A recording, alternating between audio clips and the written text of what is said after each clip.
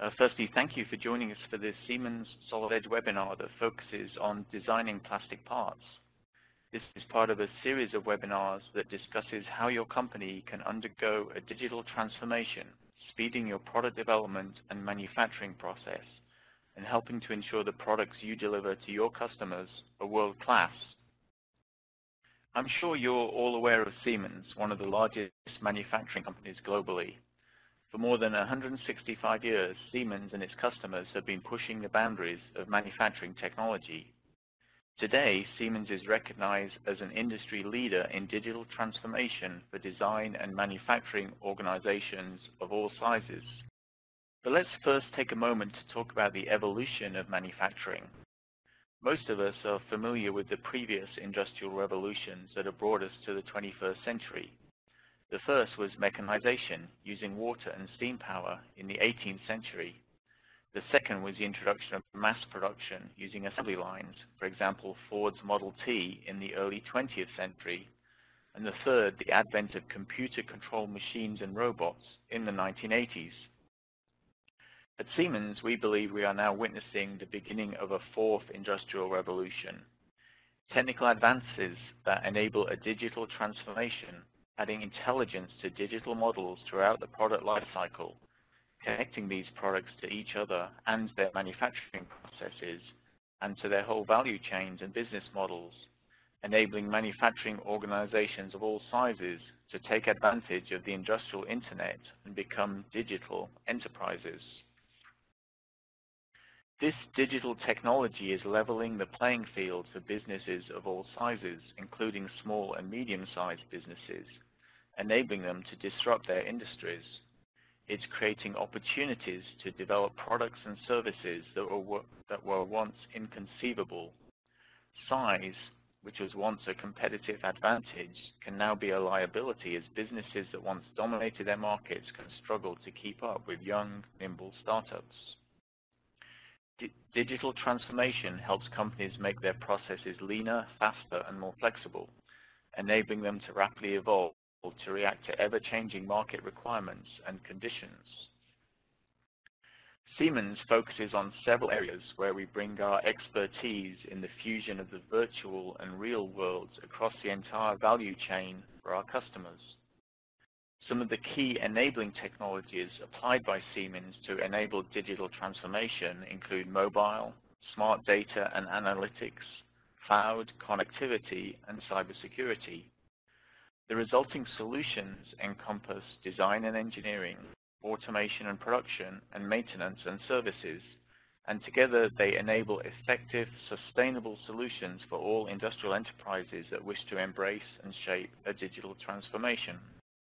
The Solid Edge portfolio is focused on driving this digital transformation for small and medium-sized manufacturing companies. We see that these manufacturers want complete, fully featured, professional engineering tools, but they also need tools that are easy to access and easy to learn. As you'll see in this webinar series, the Solid Edge portfolio is much more than Solid Edge 3D CAD software.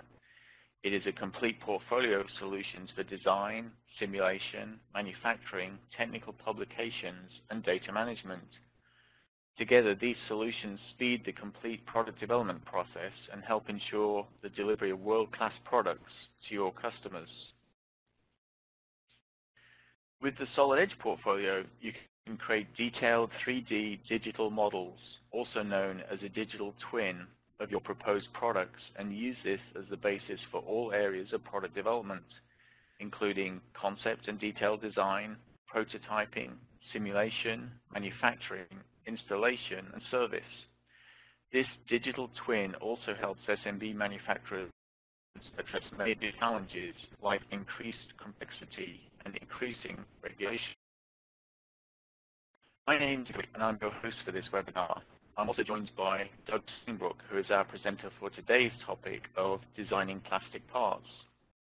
At this point, I'd like to hand over to Doug to discuss plastic part design. Thanks, Dave, and thanks to all of you for joining our webinar on plastic part design. Designers of plastic parts and consumer products understand the challenges of both form and function of consumer product design. Solid Edge helps designers meet those challenges by offering unique and powerful tools specific to plastic part design. The plastic part features offered in Solid Edge enable the designer to focus on the overall design and its function rather than spend a lot of time tediously modeling specific geometry commonly found in most plastic parts and consumer products. One powerful workflow supported by Solid Edge is the ability to assemble internal components and then design a plastic housing around them.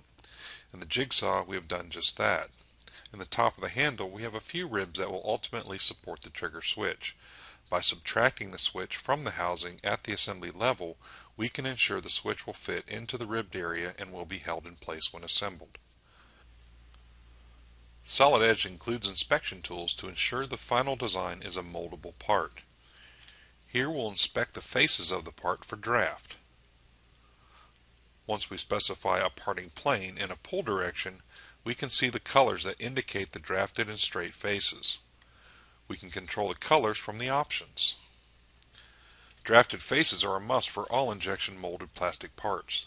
This draft feature allows us to specify a draft plane and then select multiple faces to be drafted at the same time.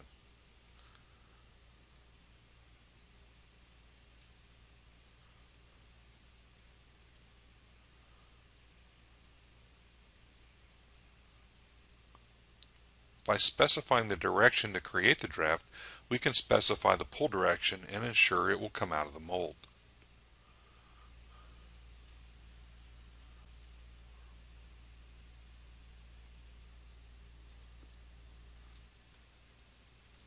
Another feature that is found in a large majority of plastic parts is what is known as a web network. These networks of rib or web features are often used to strengthen plastic parts as well as provide support for internal components. In this area, we need to hold the motor in the middle of the housing for this jigsaw.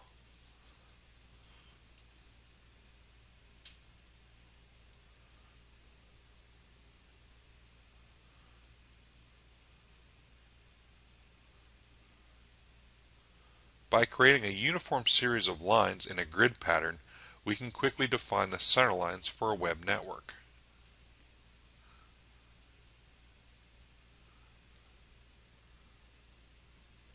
We may want to precisely locate the network of ribs from a particular edge of the part. In this case, we want to locate the center of the right-hand rib 6 mm from the edge of the slot. To create the grid, we'll equally offset the vertical line 4 times to create 5 vertical ribs in the web network. The Trim Corner tool in Solid Edge makes it easy to trim the vertical and horizontal lines together by simply dragging across the two. Finally, we'll offset the horizontal line a couple of times to complete our web. The mirror command allows us to quickly replicate the geometry to the other side of the center line of the housing body.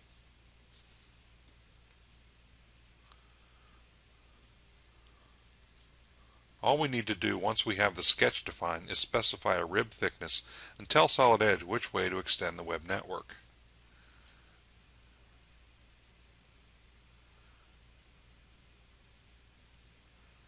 Adding draft to the entire web network feature is simply an option within the web network command and does not require a secondary feature to accomplish this. Once again, we can specify the draft direction.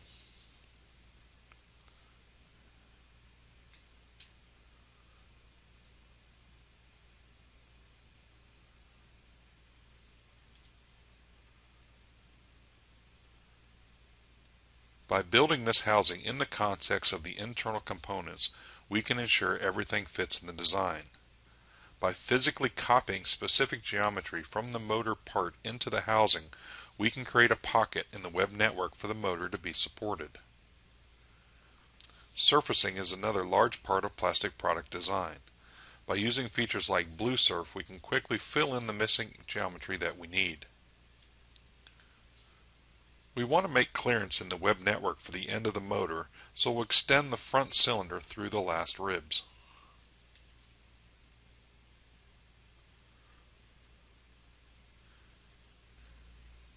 Using the bounded surface feature, we can easily cap each end of the cylindrical faces.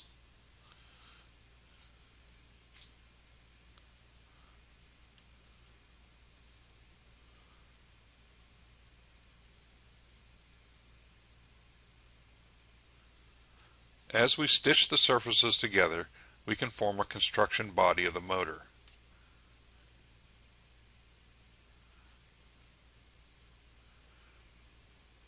We may even want to offset that body slightly to give us just a little bit of clearance for the tolerance differences in the motor size.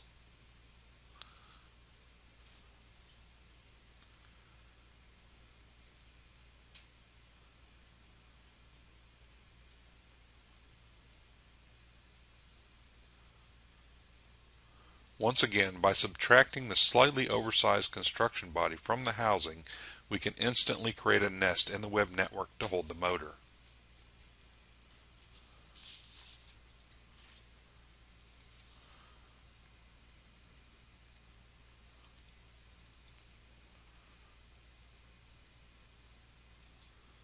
The Replace Face command enables us to quickly and easily simplify the complexity of the model by eliminating unnecessary angled faces in the web network that were simply a result of subtraction and serve no functional purpose. This will save us unnecessary costly machining of the mold cavity.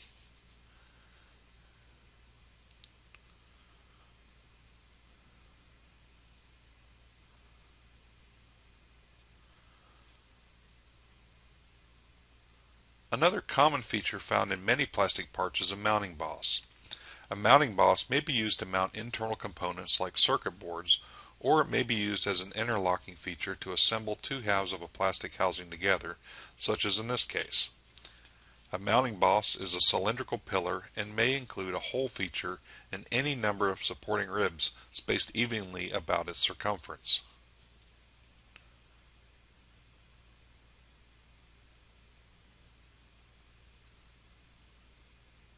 This feature would take several conventional modeling features and many steps to generate if it were not for the Solid Edge Mounting Boss command, specifically written to generate this common plastic part design geometry in a single feature.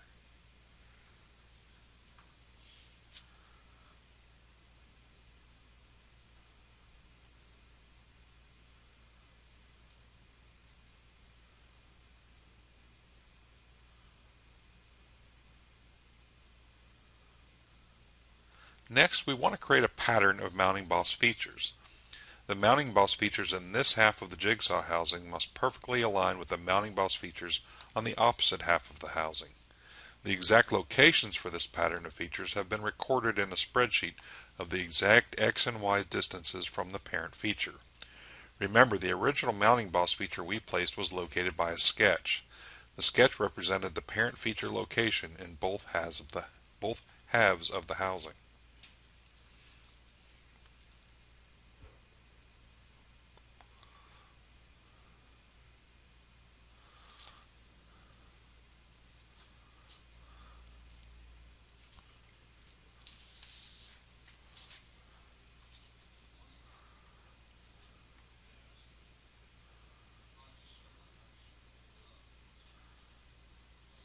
Plastic parts that are made up of two adjoining halves, like this jigsaw housing, often contain interlocking lip and groove features at the parting line.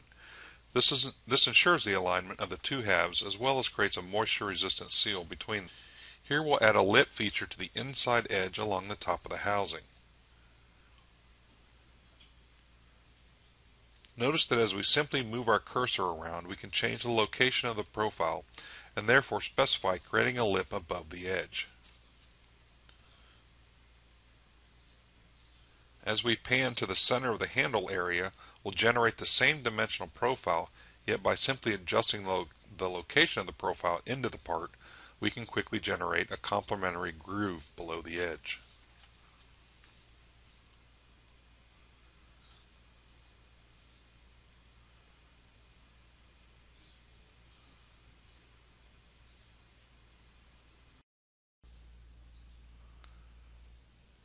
The final plastic part-specific feature we will create is a vent. Many consumer products contain electrical components inside that require airflow to keep them from overheating. This is why you typically find vents on these plastic housings. If you look closely, these vents are typically made up of crisscrossing ribs and spars, which may be of different depths and extents into the part. This is a very complex feature that would certainly require many conventional protrusions and cutout features to create without another solid edge specific command for generating them. All we need to do to design this complex feature in solid edge is to have a simple sketch to define the boundary and the ribs and/or spars. The parameters can be specified in the dialog or saved and reused later.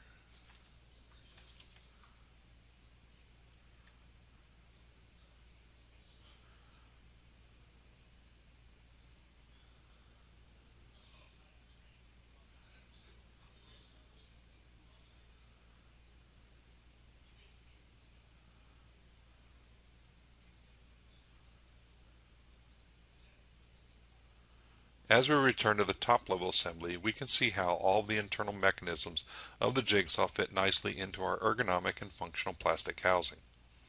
The internal components are held in place by internal features of the plastic housing that we created quickly and easily using process-specific features like Web Network. By turning on the display of the other half of the housing, we can see how the lit features interlock between the two halves.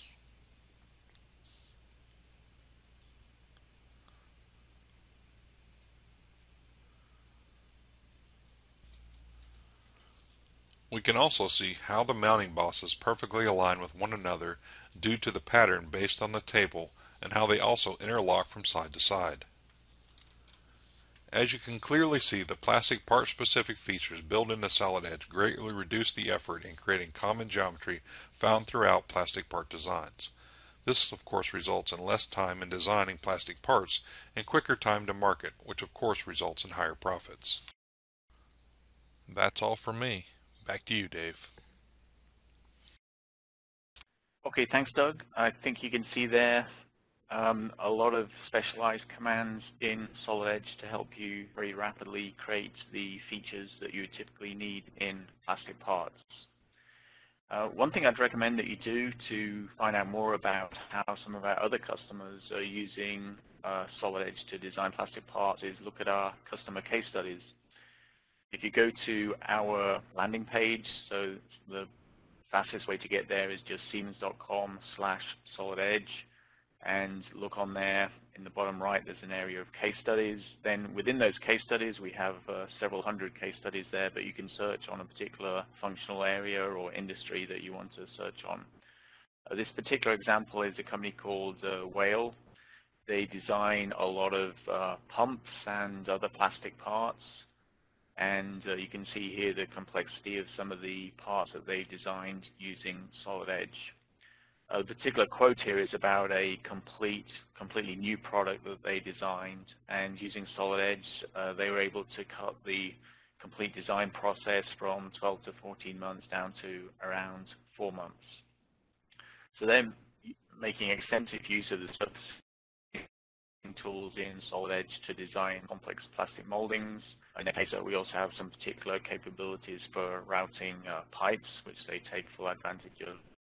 They also use the built-in Solid Edge simulation capabilities to run stress analysis on their parts as well. And you can see here some of the overall benefits that Whale has been achieving. For example, overall product development time around 20% faster. It's also enabled them to broaden the scope of what they do.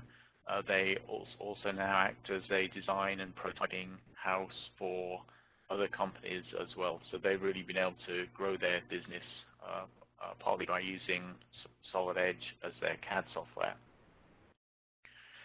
So just a few final words from me. If you'd like to find out more about Solid Edge, you can call this number to speak to us directly, or you can go to the link shown here to download a trial version of Solid Edge that you can use for free for a period of 45 days.